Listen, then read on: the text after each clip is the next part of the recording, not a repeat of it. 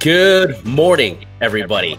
Welcome to the Saturday Morning Real Estate Marketing Show with RuthieRocks Ruth Allbrand, and I am Marketing Max. Today, we are going to talk about how to help first-time homebuyers and borrowers prepare really to get their finances in order to make sure they qualify for the mortgages and loans, especially coming into next year here. A lot of lenders are cracking down on looking at income because of what happened through the pandemic this year. So we're going to talk about a variety of things today regarding mortgages and how to help borrowers qualify for their mortgage in their home purchase. But before we dive into that, Ruth, what is happening in Las Vegas? Well, Las Vegas is one of the most affordable places where people can live. And I think that when you live here, you don't realize that so much. Mm-hmm. And I was hearing Tom Blanchard this week on a Zoom say that, he went to Thailand and he got a massage for $6 because of the, so I think, and they, when you live in Thailand, you think it's normal. So I thought that was a good low common denominator analogy. But when you live in Vegas, you don't realize, our median price home is $337,000. And so, I mean, your mortgage is going to be under $1,500. And in most cases, that's lower than the rent. So we have such affordable housing. And I know that no matter who gets elected, right, the feds have said they're going to keep these interest rates flat through 2023. That's exactly right. And the politics don't play into the feds. They make their determination independent of the executive branch or the congressional branch. So that's the good news. And I'm a Brian Buffini person, and he thinks that this market is just going to be good. And he says he predicts it is going to be good through 2023 as long as we have these low interest rates. And so I guess today we've got we're beating last year. We're still in COVID pandemic conditions, not as bad, right? But we're still beating last year by 17% last October. Yeah. So we've sold 946 homes so far, 1,109 homes so far this month. And last year we had done 946. So that's an increase of 17% or 163 homes more. And I just think that people need to embrace that. And there has to be tremendous consumer confidence out there, in my opinion, for this to be occurring.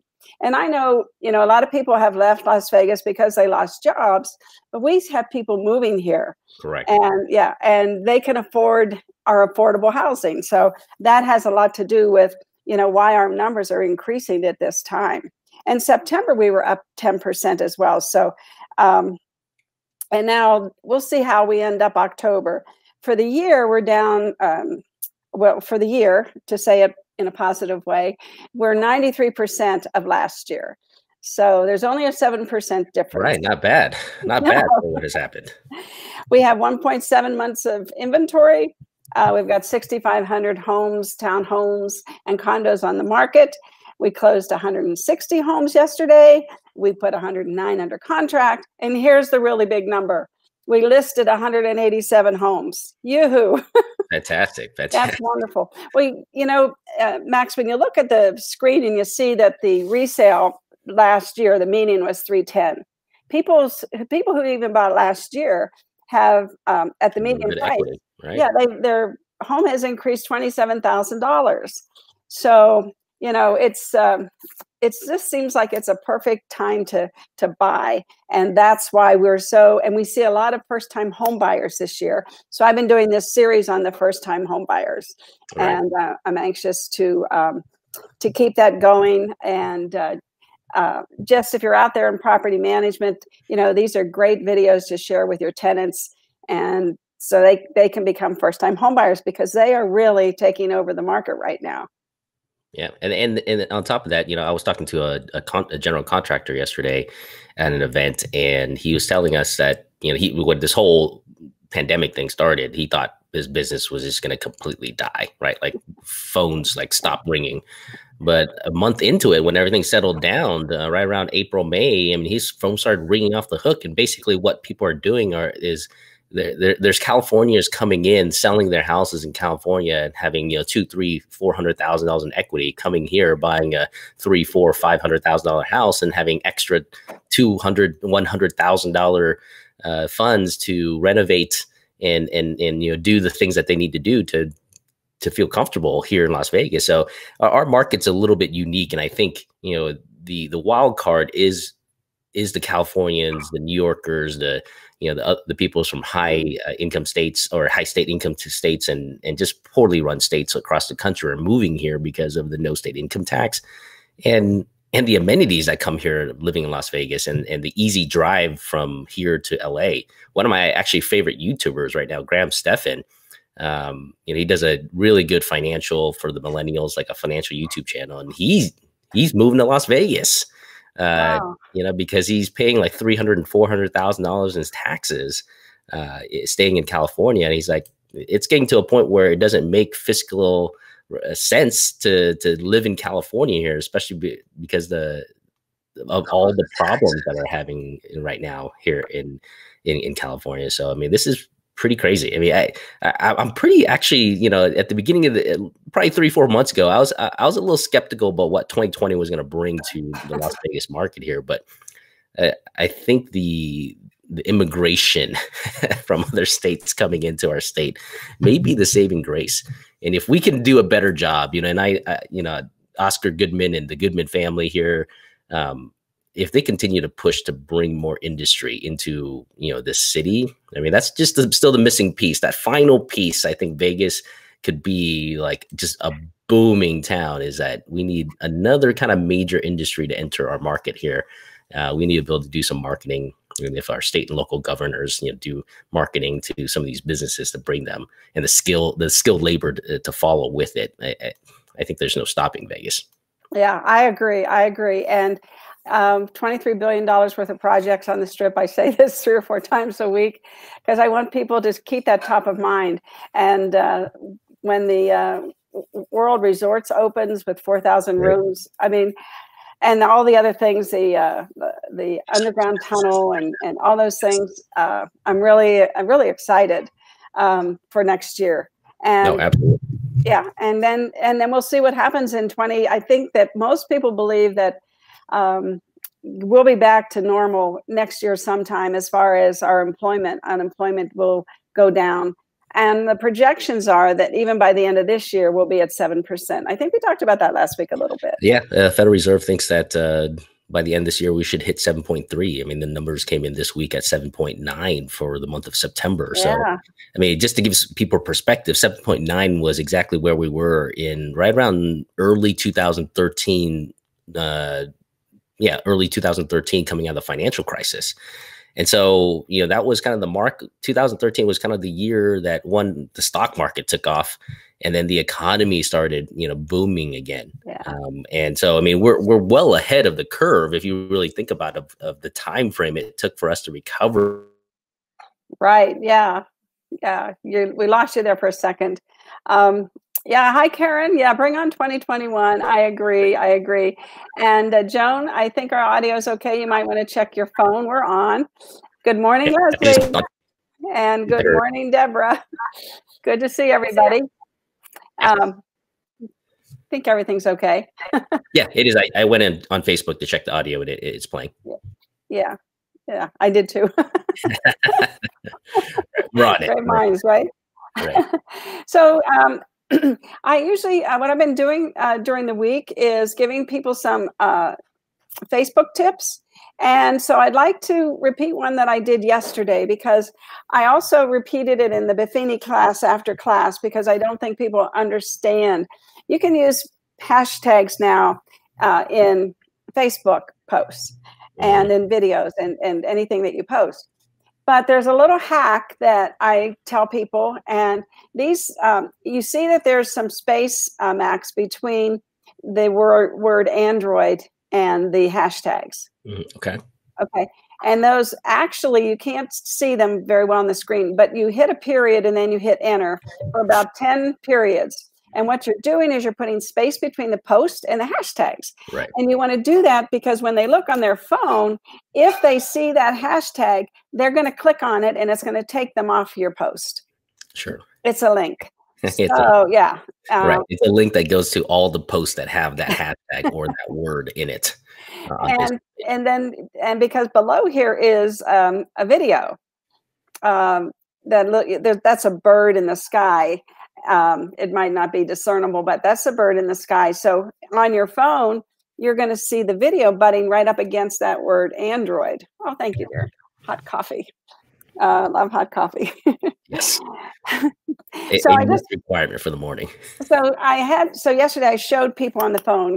It made more sense than like showing it on the screen, but that's what happens because on the phone, what happens, Max, if you don't do the periods and the return, the enters, this ends up butting up against Android, and so your links that they can get off your post are like right there. So that's why just hitting enter isn't going to do it. Facebook pushes it up because it knows there's no characters there. Right, so, right. Yeah, that was the same in Instagram for the longest time. You always had to have characters. That's how people try to hide their hashtags into the post instead of appearing at the very beginning. And don't put hashtags into your post. We saw when hashtags first came out on Facebook, we saw that you could put them. I mean, people were putting them, embedding them in the post. And Joan had a question here. Can you put under the video? No, you can't. Once you post that video, but you can't see it if you just follow this methodology, it will work properly. And then I had one more thing I wanted to share with people, since that's a repeat, is that when you go to do Facebook ads, think of, I've broken it down into 3 categories. If you're just building your page and you don't, and you need engagement, and so we call these cold. This is a cold audience, brand awareness and reach. If you're trying to get brand awareness and reach, you're going to have to do it first before your cold audience moves into a warm audience. And once you start getting enough engagement, then you can go into the warm audience categories of the ads, like getting more traffic, getting more engagement, video views, lead generation. And then once you get the lead generation and you're getting leads and things, then you can go into the hot audience where you can do conversions. And there is a conversion tool in the ads or an objective in conversions. And then you have catalog sales, and then you have store traffic. I'm experimenting with the catalog sales because I think we can put our listings in there. I think, because the new business manager is very different than the old one. And now they have Creator Studio. So a lot of new things. And so it's going to keep me busy between now and the end of the year to come up with some classes to address these new things, because there are some advanced people out there that want to keep moving, with Facebook ads. So I just wanted to mention that today. Any questions on that? Is that clear? No, just a comment in my own head, right? I'm still surprised that I don't see a lot more realtor ads on Facebook right now, right? And I know there's restrictions, and I know you need to do certain things and protocols to make sure you stay compliant with the division and stuff like that. But I can tell you, one of the things that I don't see at all right now is any what I call complimentary real estate videos that are not about your listing, but about real estate in general to help you build your brand a little bit more. So I'll give you an example right now, right? My wife and I are considering buying a pool right now. And okay. So, yeah. I have one you can have. Right. Just come get it. Right. What I'm seeing right now is you know who's doing really well is the landscaping and like the backyard guys. Because the minute I started going to some landscaping companies, boom, all of a sudden I'm starting to see a whole bunch of ads on turf, on backyards, and on pools, right? And my whole point is saying that is that, like, I don't see any realtor ads, right? One of the if you want, I can tell you, if I'm thinking about buying a pool, the questions I have is my house big enough for even a pool right now?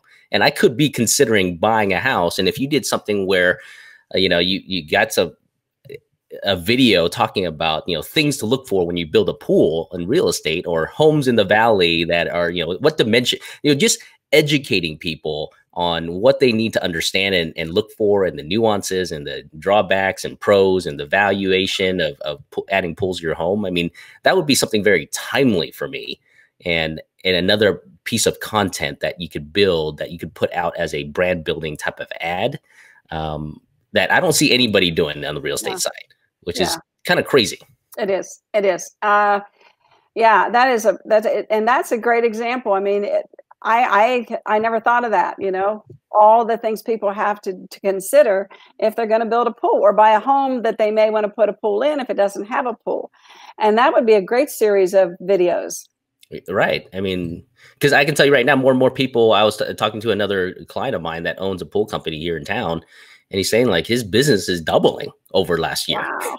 Because people are, I mean, this whole movement of working from home and people want more space, and they want to build an oasis, because if they can't do anything outside, they want to make sure they have, something that they can do at home. So, I mean, there's a boom in renovations and things related to the home right now. And if you can just step in front of it, right? Remember, we talk about like finding out where the money flow is, right? And all we do is step in front of that money flow and tap into it. And then your business gets better.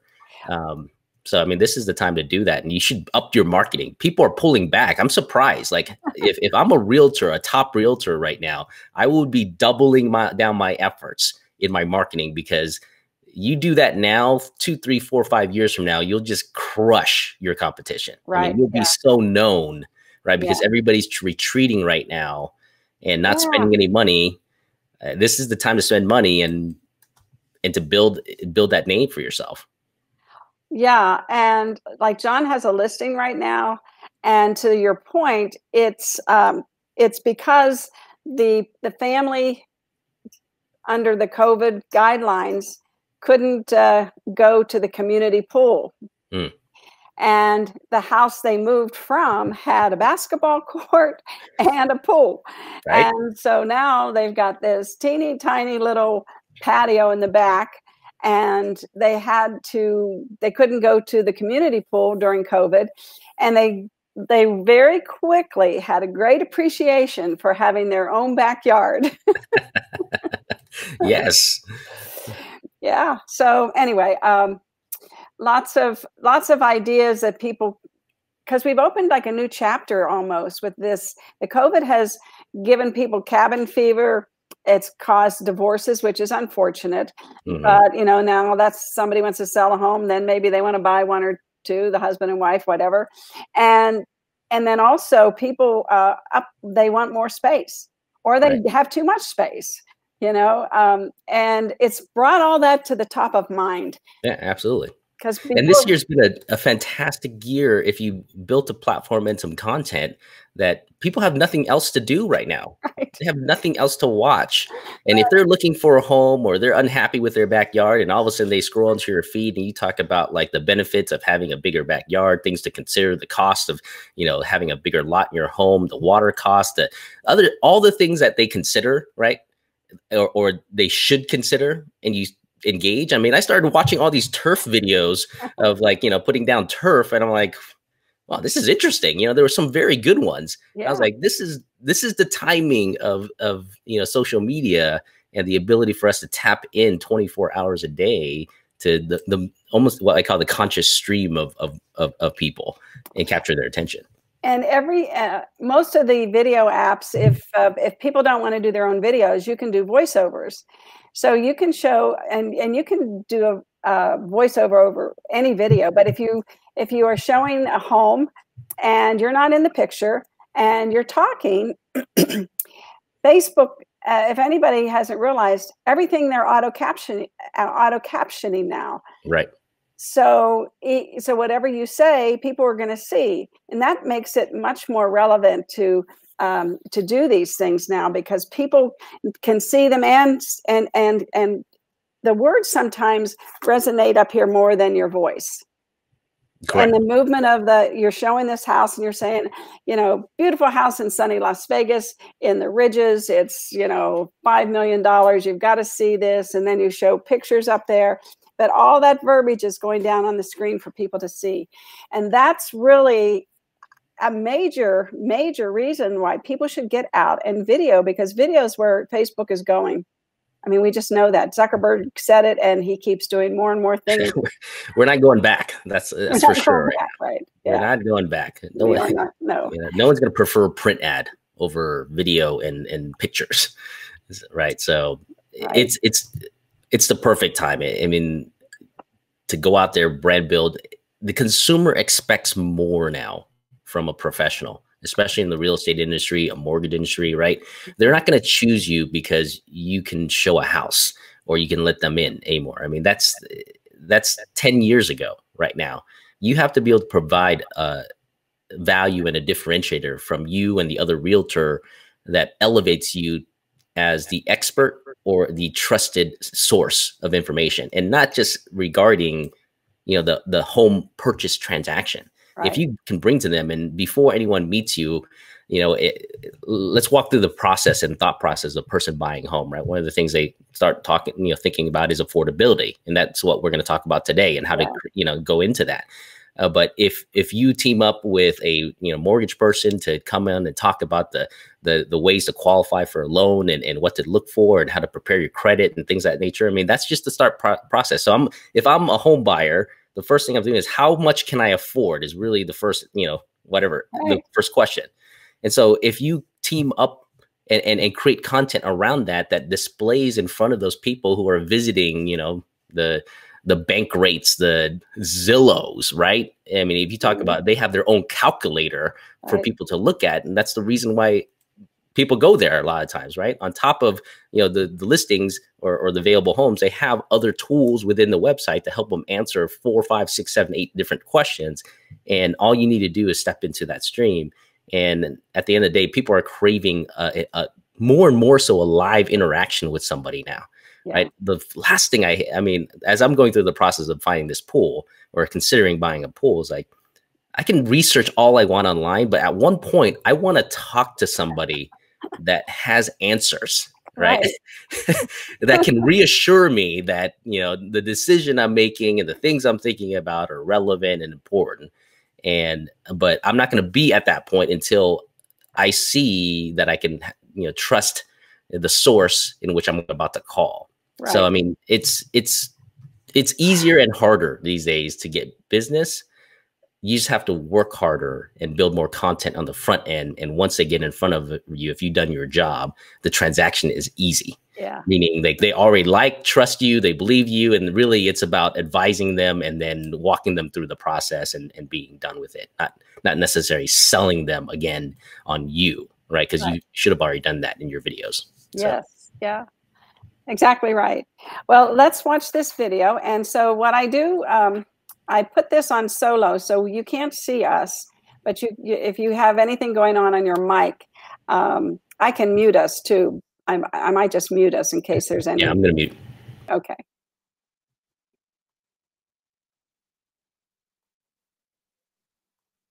Is for informational purposes only and should not be considered or taken as personalized financial advice. If you are looking for personalized financial advice, we highly recommend you seek out a licensed financial advisor who will be able to discuss your specific situation with you directly. Welcome back, my friend. You're crushing it. It's day 4. Thank you for being here. When you know better, you can do better. I've been saying that throughout this challenge. And yesterday we covered how to get pre-qualified for a mortgage. So did you do it? I hope you did. If not today, please go back and re-watch day 3. And then take action, because it's the action that's going to determine if you make progress in this challenge. Now today I want to talk about ways to improve your odds of getting a mortgage, and most important, not being denied one. So let's go back and review my friends Sean and Julie. Remember them? That's the couple we've been talking about throughout this challenge. Now if you recall, they found their dream home and they made an offer on their dream house. And the good news for them, their offer was accepted. But then they were denied a mortgage. The reason was they had a bad credit score. Actually, Sean did. Now, when they looked into it, one of the issues that Sean found was that he had a high usage on one credit card. Specifically, he was using over 30% of his limit. Once they realized how this was impacting their score, it was actually pretty easy to fix it, get that paid down, and get their score up. And that's what I want to talk about with you today. All right, so this is going to sound a little weird, but I actually like talking about credit card debt when it comes to buying a home, and here's why. Many people, maybe you, think you can't buy a home if you have credit card debt, and that's actually a myth, which I love to bust. Here's the truth. You absolutely can still buy a home with debt, but it's much easier to buy a home and get a better rate if your debt is paid down. It's also much safer for you. Now, I know a lot of people have lots of different types of debts, student loans, car payments, personal loans. But again, today, we're going to focus on credit card debt, and here's why. Credit card debt's a total ripoff. The rates can be astronomically high, 20, 25, 29%. And it's the credit card debt that's probably hurting your credit score the most. So we got to roll our sleeves up today, and we got to look at, if you have credit card debt, how do you get it paid down? And what's the right order to pay it down in? Now, here's the good news. I've got systems for you today that are going to really work. And when you pay down your credit card debt, here's what's going to happen. You're going to free up your finances. You're going to improve your credit score. And most importantly, you're going to improve your chances of getting approved for a mortgage. So the problem with credit card debt is it's a complete ripoff. First of all, I told you earlier, the interest rate can be as high as 20, 25, 29%. It's very hard to get out of credit card debt when the rates are that high. And here's something that really, really makes me personally mad. The credit card companies last year made over $104 billion in credit card interest and fees. That's insane. Did you know that if you have $10,000 in credit card debt, which by the way, that's what the average American family has, and you make minimum payments, it'll cost you $22,000 to get out of that credit card debt and take you 22 years? My friends, that doesn't work. This is why the average American lives paycheck to paycheck. It's really the credit card scam. And I've spent 2 decades teaching Americans how to get out of credit card debt. I did an entire series of shows with Oprah called the Debt Diet series, where we literally took Americans by the hand and showed them how to get out of credit card debt. I wrote a New York Times bestselling book called Debt Free for Life. So when I tell you I've got systems for you, I really do. Now we're going to go over 3 very popular methods to get out of credit card debt. And I'm going to dig in. You got to roll your sleeves up on this one because it's a lot of work, but I'm going to go through them with you. So get out that pen. We're going to start to take notes. Now, here's the first one. It's called the Snowball Method. I'm going to explain to you what that is. The second method is called the Avalanche Method. And the third method is called the Search and Shrink Method. All right, so we're going to right now roll up our sleeves and go into those 3 approaches on how to get out of credit card debt faster, then figure out which one you want to use. All right, so our first method is the Snowball Method. What is the Snowball Method?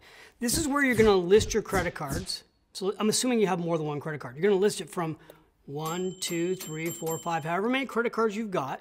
And you're going to list it from small to large in terms of debt. And then what you want to do is you're going to make minimum payments on all the cards. And then you need to add extra money to the smallest card and pay that off first.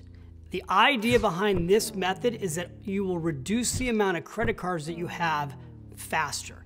And why is that approach important? Well, I want you to have less credit cards. Here's why. Psychologically, it feels really good. You'll feel good seeing yourself reduce how many credit cards you have. The second thing is you'll have less likelihood of being late on credit cards if you have fewer of them. So this is a great approach. It's simple and it works. Okay, the next method is called the Avalanche Method. With this approach, you list your debt by the highest interest rate. You list the highest interest rate first. You make minimum payments on all the cards and you add extra payment to the highest interest rate credit card first. Now this one makes the most mathematical sense, but it doesn't have the same emotional benefit, which is why the Snowball Method is still my favorite. But here's the thing, in a second, what I'm going to show you is how to get temporarily the rates down to 0%. Now, if you don't use the next method again, my preferred method is the Snowball Method. I've personally seen people get really energized and motivated by quickly reducing the amount of cards they have. the search and shrink method. This method is all about shrinking your interest rate fast on your debt. Here's the truth about debt. It's not the debt that kills you, it's the interest rate. The fastest way to take bad debt and make it less bad is to get the interest rate down. It's just math. So imagine if you could take a credit card that's charging you, say, 20% interest, and you could reduce that to 0%. That would be a game changer, right? All of your payments then would be going to reduce your debt and not paying interest.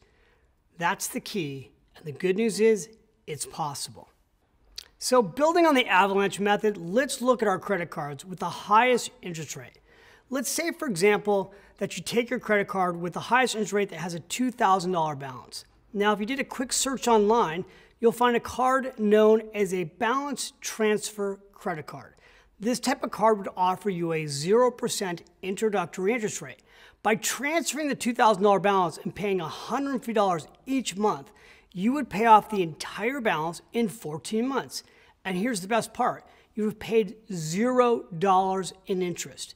Now, why would a credit card company make you a 0 interest rate offer? Well, there are two reasons.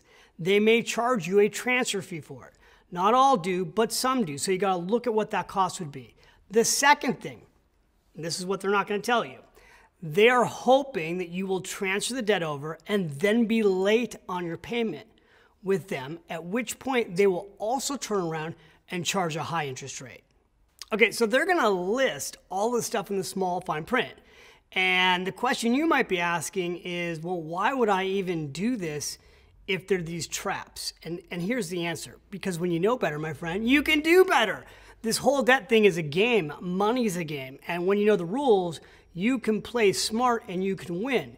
You can be the smart one that shops for 0 interest rate transfer. The calculator I just showed you, you will run through the fees and savings, and then you can be smart and careful and not be late on your credit card ever and come out ahead.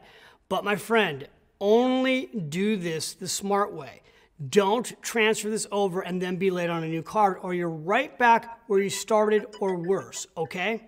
Finally, our next search and shrink method is to get a personal loan to pay down your credit card. While individual results may vary, I want to tell you a personal story about Bill. He was budgeting every penny, but at the end of each month, he didn't have anything left to pay off his high credit card bills. He'd had 3 maxed out cards for a combined debt of over $20,000, and he was paying between 18 and 27% interest. He could barely make minimum payments, and here's the truth. He felt overwhelmed and trapped. One night he was talking to his dad and asked for help. After reading up on the personal loans, he decided to apply. Now here's the thing. He submitted his application to 3 of the 10 companies listed on the site, one of which is listed below. And he wasn't approved, by the way, by the first company. The second company offered him an interest rate that was almost as high as his credit card and was charging an origination fee. But in the end, he was approved by the third company, and his results, well, they were really pretty incredible. We did the math, and he saved over $16,000 in projected interest payments, and his score went up by over 50 points shortly after transferring the debt. Not only that, but at his previous rate, it would have taken him 27 years to pay off the credit card debt. With his personal loan, he's on track to pay it off in 5. Remember, your results depend completely on what's on your credit report. A personal loan does not guarantee the exact same results, but I share the story to let you know there is hope if the previous 3 methods I've shared aren't working for you. So what does this look like in practice? You could go to an online lender that specializes in personal loans. I've included one right below that we like and recommend. With them, you apply for a personal loan. Your loan will then be shopped and you will receive multiple quotes. Then you can evaluate if the quotes and rates are favorable to what you're currently paying. And then the beauty is, if the math makes sense, you can take action. The great thing about this approach, it's really fast. Of all the approaches, it may be the fastest approach to pay down your debt and get your score up quickly. But I also now want to warn you on this approach. The problem with taking this potential quick fix to pay down your credit card debt is if you don't fix your spending habits, you could wind up right back in credit card debt. Then you will have new credit card debt and personal loans. So the only way I want you to use this approach is if you promise yourself you won't go back into credit card debt again. Okay, we covered a lot, but you have 3 real proven methods now to use to tackle that credit card debt if you have any. And if you're ready to buy a home, getting that credit card debt paid off is going to make owning your home much easier and safer. So well done. Of all the training videos, today was the toughest to cover because I know how hard being in credit card debt can feel. I've been there personally in my 20s, and it took me a few years to pay them off. Hopefully with these tips, you'll be able to do it faster. But remember, you don't need to wait to get your debt fully paid off before you buy a home. Working on your debt takes time, and if you don't already have a plan, now's a great time to start. So tune in tomorrow when we get to the fun part where we start to look at how do you go and actually hunt for your dream home.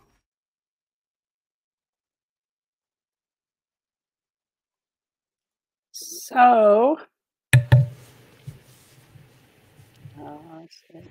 there you are. There you are. Yeah, that's good stuff. Yeah.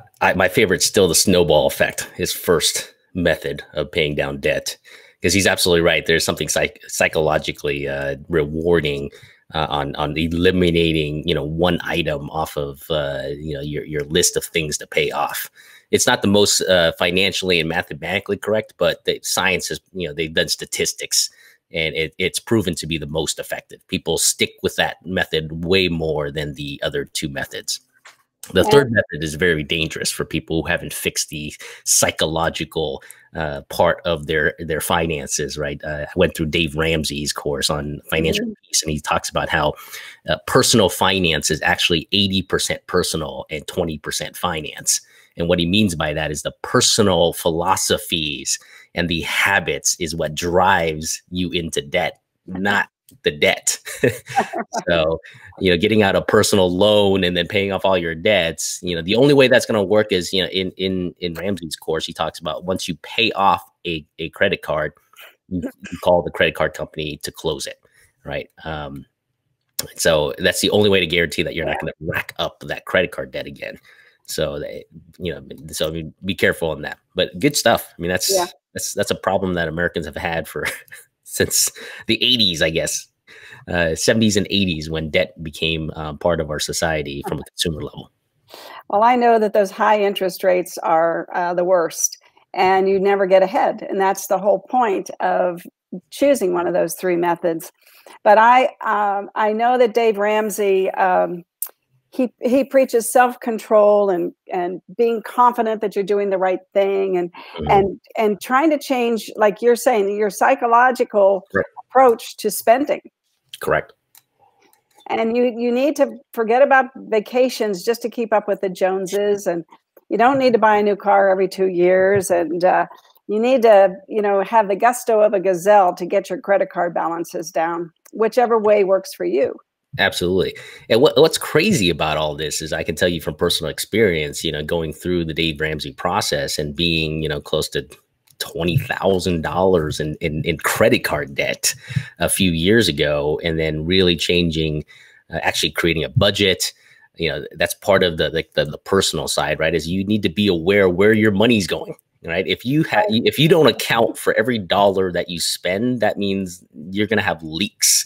That's like not knowing if your boat has holes in it, right? You got to make sure that every dollar is accounted for, and going through that, you have to change so many things about the way you think about how to spend money. And it first comes his Dave Ramsey's process is every dollar needs to be spent at the end of the month when you receive your paycheck for the next month, meaning you've already accounted for. Excuse me, 1 second here.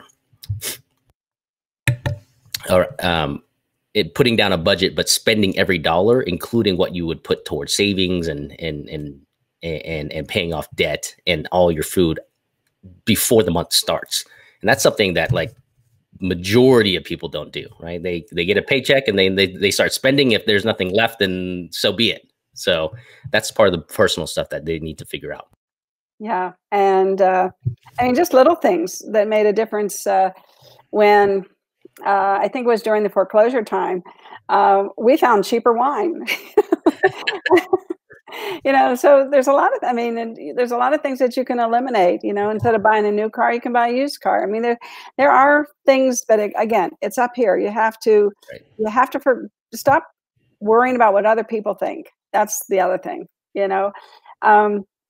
John and I like to go out to fine restaurants when we go. We haven't been maybe 3 or 4 times this year, but normally we like to go once or twice a month. And what we've learned is, you know, don't order alcoholic beverages because they're 3 times the price. Right. Yeah. It adds like 20-30% to your bill. You don't realize that. Right. Plus the tax and the tip and everything else that goes on top of it. Right. And we love the atmosphere. So we don't go to spend a lot of money. We spend very little money, but we have, you know, a very romantic time. And that's the point of it, not to order the most expensive thing in the menu and have a couple cocktails or glasses of wine. And so, you know, we've modified our behavior, and that's what people have to do. Right. No, and I just thought about something, you know, I'm going to coin this as a maximism here because this is my kind of thought process and lessons that I've learned through going through Dave Ramsey's courses and through marketing is money is attracted to value, right? Money is attracted to value. We all know that now. But there's 2 other skills that we need to learn, which is how do you keep that money and then how do you multiply it, right?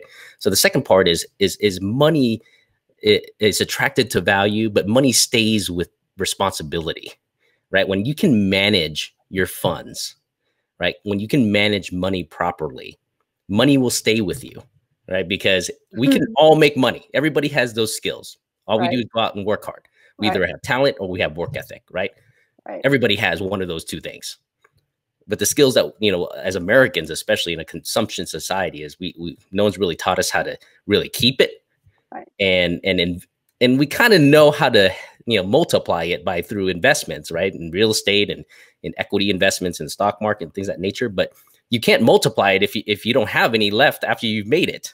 Right. and that's the middle part that no one really focuses on. And that's why, you know, David Bach, David Ramsey, I mean, very little, because it's not sexy. Right. It's not exciting. No. Right. It's the hard work part of making money and keeping money. Yeah. Right. But once you learn that skill, things I can tell you just from the last 4 years after paying off our debt here. I mean, we have, my wife was very skeptical. She actually started, she pushed us to do the Dave Ramsey thing because I work in investments and, you know, my ego got in the way. Like, I know how to manage money, blah, blah, blah. No, you don't. Right. Take it from an investment manager. Like you know how to invest money. You don't know how to manage money like on a day-to-day basis. And so when we went through it, she was very skeptical about having, you know, extra money because you have in the very beginning of part of the process, you really have to tighten everything, account for every dollar, the spending psychology and the habits you have to break. And she thought she was never going to have more money. But now to this day, I mean, after we paid off all our debt, right? Money stays with us because we're much more responsible and she has more money to spend personally, you know, because of the way we do our budgeting and things of that nature than she ever has before. And she's able to save her own, what we call discretionary, you know, funds.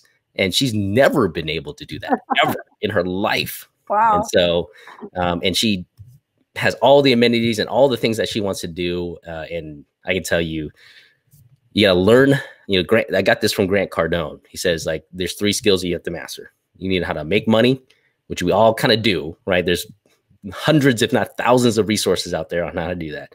Right. Second is you got to learn how to keep it.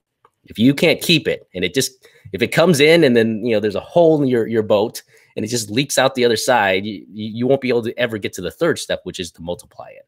Right. And so this is the second part of, you know, being responsible and growing your wealth is keeping that money and then allowing it to work for you. You make it, you keep it, and you multiply it. Exactly right. Grant Cardone. I don't want to steal it. I want to give him credit for that. Yes, give Grant credit for that. Yeah. Yeah. And he started from scratch and he did just that. And he did just that. I mean, his story was interesting too. He was a car salesman and that's why he runs in the car business. But, you know, in his late 20s, he just basically banked every dollar. He didn't spend it. He didn't do anything. And until he started accumulating about $1 million in the bank, he was still driving a 1980s Honda Accord for the longest time. And he knew that he was going to get into the real estate game, buy multifamily, start investments, and he just banked everything. He didn't try to live with the Joneses, right? If you follow Gary Vee, he did the same thing. He's not, he lived with his parents until like his mid 28, 30, until he was 30, but he learned all the skills that he has and implemented now because of that. And he wasn't worried about going out on the weekends with his buddies, or, he was focused on building skills. And it's never too late. And it's, I was just watching, I follow a guy named Patrick Bet-David. He's pretty interesting. He talks a lot of financial stuff too. And he's more focused on, more the high end, because he does insurance sales and stuff like that. But there's never been a time right now that if you just learned those 3 skills, how to make money, how to keep money and multiply it, the speed in which you build from going from 0 to millionaire, 0 to making $200,000 a year is the fastest you'll ever see. I mean, it just 20 years ago, if you wanted to make $200,000, $300,000 or become a millionaire, I mean, there was a ramp up period, right? Because you have to physically get to know enough people and improve your value to enough people to either have them pay you a high salary or for you to sell products and services, at a price to get you to the number that you're reaching for. Today, like that ramp up period is the runways shrink from where it used to be long. And now it's like within 6 months, you can be known by 100,000 people, right? If you do marketing right. And so, I mean, we've never lived in a better time to be financially free and fiscally responsible. Right. And I tell everybody, we're in the 4th quarter, and let's make this quarter the winning quarter by, do some business planning. And in our Buffini class, I don't know if it's this week or next week, but we get into to planning our business for the next 5 years.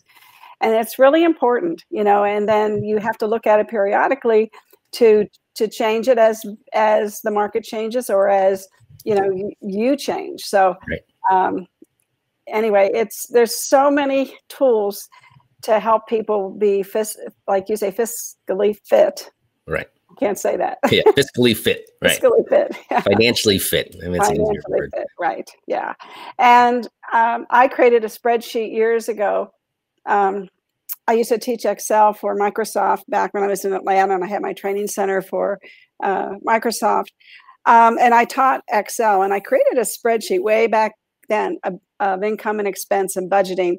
And so I adapted it to the real estate industry. So I have a section where you put, your closings, like January 5th, all the way down. And then when you have a closing or you go to the next month, everything percolates into the next month through the end of the year. So if you add a deal to your real estate, it shows you what your cash flow is at the end of every month. And and I've been thinking about maybe publishing it, or I'll tell you, once you build a course around it, specifically for real estate agents. Yes, exactly. Your lineup here. Exactly. Jimmy Dagan are getting together on Monday, and we're going to be creating 3 new courses. So business planning is one of them, and I'm going to bring that into the class. Yeah, and then because if you want to buy it, I don't know exactly how what I should do with it, because it's years of developing it to where you can do 5 years. But anyway. Yeah. Anyway, because it's an important element. Once people figure out the marketing and the money making game, I mean, the second part is like, how do you keep that money? Like, what do you do with that money? Right? Do you go out and buy cars and homes and take vacations, or do you actually set aside and put a future goal in mind and an end goal in mind to achieve something greater and to multiply the money that you keep to get there? So it's. And I think that a lot of people don't realize, when you mentioned something that you buy a bigger home and you say, oh yeah, I need all this extra space. But what comes along with that is higher electric bills, more water bills, higher taxes. It's not just the home itself, and more maintenance. So, there's a lot of things to think about when it comes to financial management of your personal life. Right. No, absolutely. And until you line item every expense that you have, right, where your money is flowing, you will never understand why that is. And so, the great thing about knowing where every dollar goes is when you make decisions, moving forward, like buying another house, or, buying a car, or getting into more debt of some sort, that this is how much money is coming in, and this is how much money is going to come out additionally because of that. And is it worth it? Right. Yeah. What you'll find is, surprisingly, to the end result of the Dave Ramsey, and working with the mentor, was the biggest part is you got to spend cash. So you got to have cash in your hand if you wanted to go anywhere, right? To dinner, to whatever. You don't pay, you don't swipe anymore. It's cash. And what you find is when you have cash in your hands, you actually don't want to let it go. And you're able to think 3 to 4 or 5 times, do I really need that item? Right. Yeah, right now. All right. And surprisingly enough, like I've been wanting a car for 3 years now. I know. I was thinking of that. I paid off the car 2.5 years ago, and I'm like, do I really need another car?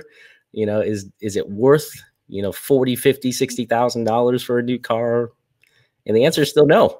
Right. As before, I'm like, oh, I can afford it. The monthly payment, it only adds, we think about monthly payment. We don't think about the overall, how much money we spend. And that's the problem that the credit card companies and the consumer and the advertisers are banking on, is like, we don't think about the long-term effects. We only care about, can we satisfy that emotional need right away, right, through the payment. So exactly.